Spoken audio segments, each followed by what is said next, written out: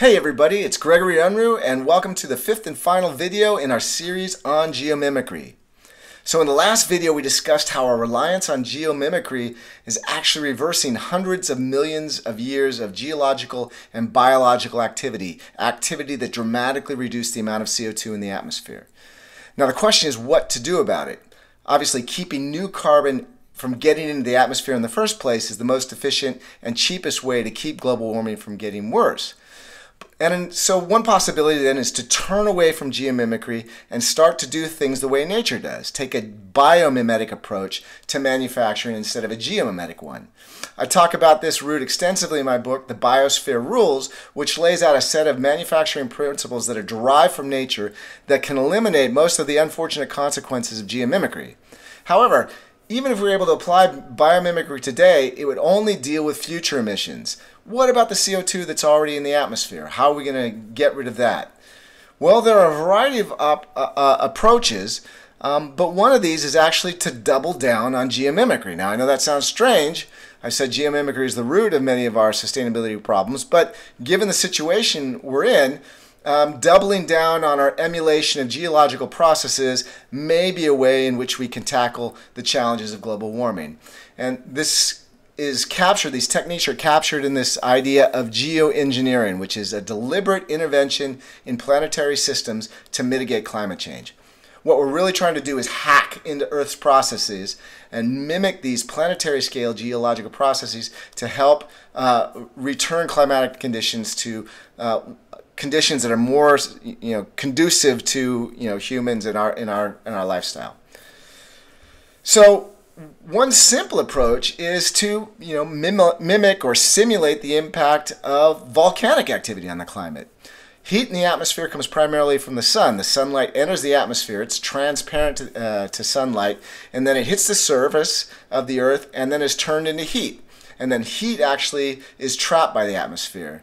So you can think of your car parked in the parking lot in the sun. Sunlight goes through the windscreen easily, strikes your black leather seats, and then gets turned into heat. That heat then can escape through the windshield, and it gets trapped inside. That's the way the atmosphere works. And so one option is like parking your car in the shade, for example. What we can do is put a screen, a sunscreen up into the stratosphere to limit the amount of sunlight getting in. And volcanic eruptions do this naturally. When you have a volcanic eruption, it puts a lot of dust up into the stratosphere that shields the Earth from sunlight. And the difference is measurable. We can measure the heat balance of the atmosphere from keeping the sun out or by letting it in. Now, thanks to geomimicry, we're inadvertently doing this already. Airplanes flying through the air, when they combust the fuel, they leave these contrails, these streams that go through, and those actually add up. Science can actually measure the impact of sort of the umbrella that they create and the amount of sunlight they reflect and doesn't reach the ground, and we can figure out how much cooling we get from putting that stuff in the atmosphere. And after the 9/11 attacks, when all the airplanes were grounded, it gave it a really good opportunity for scientists to measure the amount of temperature increase or decrease that these contrails are putting these particles up in the stratosphere get from reducing the amount of sunlight coming in. And what we can do is engineer clouds or volcanic eruptions of our own. We can begin to put into the atmosphere materials, little particles that will actually reflect the sunlight, and begin then to mimic the effect of a volcanic eruption on the Earth and cool down the planet. Right? So that's one simple approach. We begin to shade the atmosphere, and that's something that can be done now if we were inclined. Geoengineers say they have the technology to do that today. Okay, well that one way is imitate what geology does. It keeps the sun's energy from reaching the Earth. The other is we can mimic the way geology and biology remove CO2 from the atmosphere. In the last video, we talked about how biology and geology work together to sequester CO2. Plants grow, they become buried, and they're turned into coal, and all of the carbon that was in the tree and in the plant is then sequestered underground. And the idea is replicating this, and so that we can sort of hack into the carbon cycle and begin to mimic what biology and geology does. Can we emulate that process?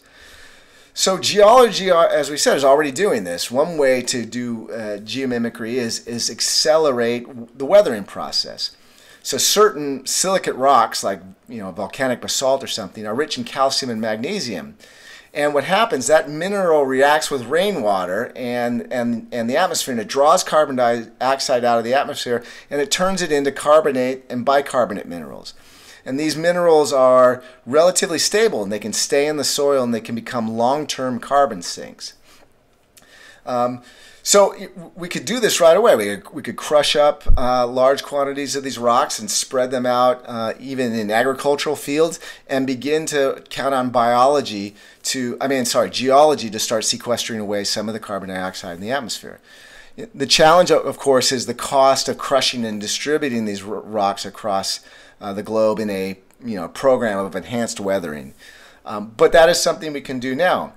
Of course, as we mentioned, geology is relatively slow. It's a slow process compared to biology. Biology works at a much faster rate. And we saw that when you combine biology and geology together, they can take out large quantities of CO2 in the atmosphere and sequester it away. So one possibility is to grow more forests. If we were to plant more forests and make sure that those trees did not get burned or something, we could actually use the forest growth to sequester larger quantities of CO2 from the atmosphere. But there are limits to that. And it requires vast tracts of land, which is a challenge. So another possibility is to mimic processes like that. And technologists are proposing something like you would see here, which is sort of a giant atmospheric vacuum cleaner. And there are university scientists, government scientists, and even commercial companies that are building technology to do just that. These systems pass the atmosphere over a variety of different systems that actually suck the CO2 out of the atmosphere and either turn it into concentrated carbon dioxide gas or carbonate minerals. And after you do that, then what you would want to do is you need to get rid of that captured CO2, and so you give it back to geology. You pump it back down into geologic formations like old gas reservoirs or old oil wells, and you are then sort of simulating this combination of bio and geomimicry to take CO2 out of the atmosphere, sequester it away, put it back where it came from before we started yanking it out of the ground. So there are a number of these geomimetic approaches, these geoengineering approaches that allow us to influence and alter the chemistry of the atmosphere. But we need to be careful. We've been unconsciously altering the atmosphere by our use of fossil fuels and the release of CO2 in the atmosphere. But that's been unconscious. Now what we're talking about is consciously beginning to do that. It's purposeful. It's a different level of action, and we're engaging in a way in planetary engineering that we've never done before. And there's a cautionary tale I learned, and that is that managing an atmosphere is really hard.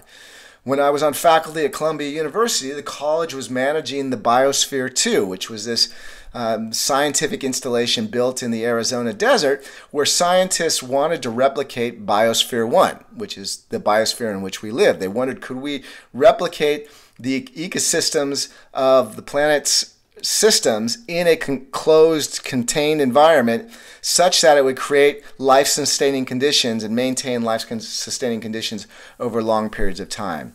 And this was seen as sort of the first step to colonizing planets like Mars. If we were going to go to another planet, we would need to be able to create life-sustaining conditions. So the idea was there would be these various ecosystems underneath this giant glass terrarium that would maintain a safe level of oxygen, that would naturally clean and purify water and be capable of producing food. So you can talk to the scientists and some of the biospherians that were involved in this, and they tell you, well, if we wanted to, we got another shot at it. We could be much more successful than we were with the first time we tried to build Biosphere 2. But you get kind of a different experience when you talk to the people that actually lived inside the biosphere. There were actually a team of biospherians that lived inside the Biosphere 2 for a year. and they tell you a very different story. They say that it was a year of starving and suffocating. The systems by which that we get for free in Biosphere 1 were very hard to maintain. It was hard to get the level of oxygen such that it was at a healthy concentration, so people were not getting enough oxygen in the air they were breathing. And it was also much more difficult to maintain systems that were successful in producing big enough quantities of food, and so they were always short on food. So it turns out, and this is a relatively simple experiment. We're inside. Granted, it was a very large facility, but it's nothing compared to trying to manage the Biosphere 1 in which we live. So unfortunately, our success as a species and our emphasis on geomimicry has gotten us to a point where this is an unavoidable question. What we're talking about now is consciously taking the wheel of Spaceship Earth. It's really an existential shift for human beings and for humanities. And we're actually talking about getting to the point where we're going to choose the amount of CO2 in the atmosphere. Decide what level it should be at. And obviously, what level should it be at? That's a huge question. Some regions maybe in the north might like greater levels of CO2 because it makes it warmer, or certain growing regions might want to lower CO2 because it reduces the amount of drought and heat. There's the question about what it should be set at, and what kind of planet do we want to manage. Those are questions that humanity has never considered, and ones probably we're not ready for yet. But ready or not, we are unwittingly doing it. We are already transforming the climate. We're reversing the Great Sequestration. And we know now we need to halt that and probably reverse it. And we're going to have to deal with and confront these amazing existential questions we are going to have to ask ourselves as a species and a race. All right? It's unescapable. And as Marshall McLuhan, the great futurist, said, there are no passengers on Spaceship Earth. We are all crew. And this is an issue that none of us can escape, and that we're going to have to confront and begin to think through and deal with the fact that we are now, like it or not, in charge of managing Spaceship Earth. All right, so thank you for coming with me on this exploration of geomimicry. I encourage you to go visit us at Global Leadership Academy. Sign up for our email list because we'll be producing more videos on important sustainability issues in our research. And we have upcoming additional video series, and we'll be also sharing more information on the release of the book, The Biosphere Rules. So please come, sign up, and we'll look forward to seeing you in future videos. Thanks again.